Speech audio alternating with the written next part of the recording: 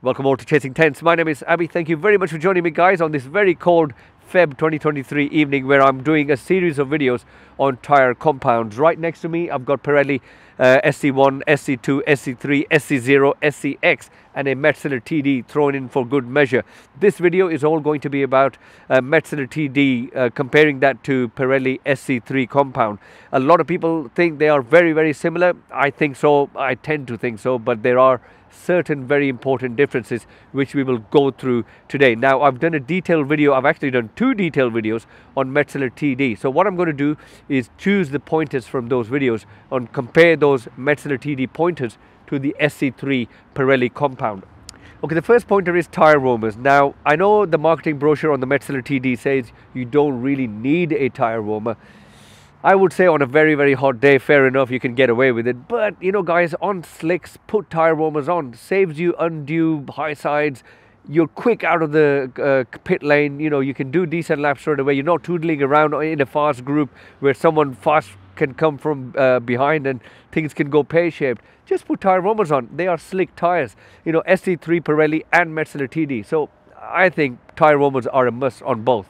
Next, tyre for all skill levels. I would say yes. Even Pirelli SC3 doesn't really show kind of blistering and stuff, even though you are tootling around. I mean, after my big crash at Anglesey, so I do endurance racing in the UK. I had a big crash. After that, my pace dropped massively and I was not as fast as I normally would be, and I had no issues, no cold tears, no blistering, nothing. So yes, a tyre for all skills, SC3 Pirelli and the Metzeler TD.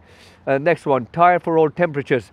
I would say the Pirelli Metzeler TD, yes, works with all temperatures. Unless it's boiling hot, it can start sliding a bit. Pirelli SC3, not for a very hot day as well. It'll start sliding. So on a very hot day, I would not use a Pirelli SC3. And Pirelli themselves say on a very hot day, use their softer compounds. On a mediumish or colder-ish day, use their kind of more kind of hardish compound tyres. Next one is, do I tune my suspension? To be honest, your suspension should be tuned for any tyres. I've seen really bad tears on tyres with bad suspension. So you must tune your suspension, whether it's kind of a slick or a non-slick tyre. Use on various tarmacs. Yes, fantastic. You know, you can use the SC3 compound of Pirelli or Metzeler TD in various tarmacs. Yes. There have been reports at the new tarmac of Jerez and the new tarmac at Portimao circuit in Portugal. There has been blistering on both Metzeler TD and the Pirelli SC3. I think it's just the tarmac. Sometimes it just doesn't work out. Next is a truly reversible tyre. No, Metzeler TD is, but the Pirelli SC3, no. Pirelli SC3, you can't really reverse the tyre to get most out of it. So with the Metzeler TD, you know, once your right side is gone, you can reverse the tyre, you know, use the left side on the right. But with the Pirelli SC3, you can't do that. So don't try that. It's not recommended by Pirelli. I've heard people doing it, but that's another story. More compounds. Yes, great point. With Metzeler TD, you just get one compound. With Pirelli, you've got SC3, SC2, SC1, SC0, and I've done a video on all compounds. You can check the description for that. So, but yeah, so Pirelli comes with various compounds. Metzeler does come with various compounds like K0, K1, K2, K3, but when it comes to the Metzeler TD and the SC3, these two compounds are like versatile compounds, you know, which can be used at varied temperatures unless it's too hot. Next, tyre pressures. I would say 25, 26 hot PSI on the Metzeler TD, 24 PSI hot on the Pirelli SC3, but your tyre supplier or the tyre guy at the circuit will tell you as well, depending on the skill level and the ambient temperature or the track temperature. Next one is a hassle-free tyre. Yes, a truly hassle-free, just like Metzeler TD. You put it on your bike and you kind of forget it. If you're a track day guy with, you know, half decent pace, you can just forget it for, you know, 2-3 track days. You can use it. It takes multiple heat cycles. It's truly a hassle-free tyre.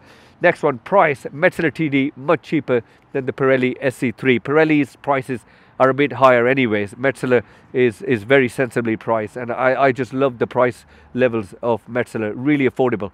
But then you got to think of it, the SC3 Pirelli can take multiple heat cycles, so it is cost effective in a way if you do like your various kind of width levels, which I'll come to in a bit.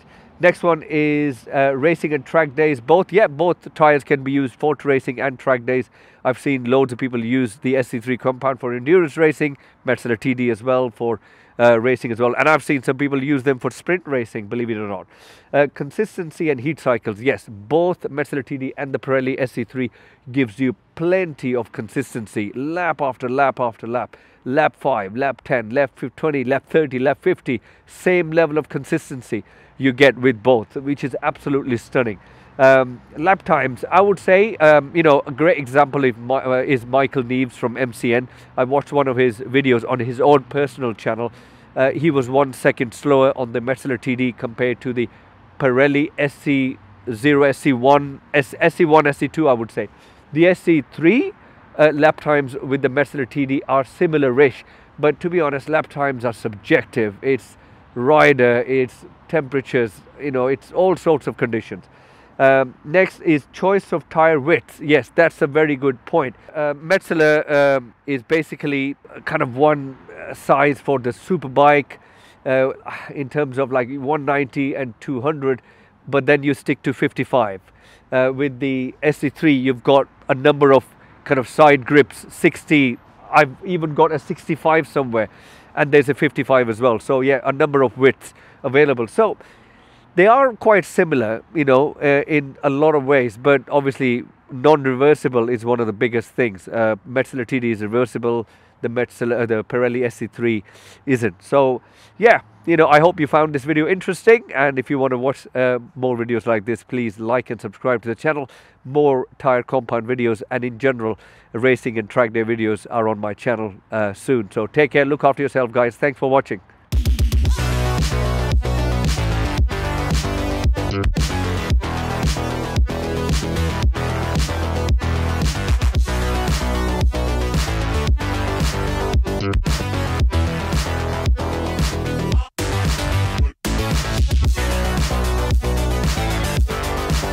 Yeah.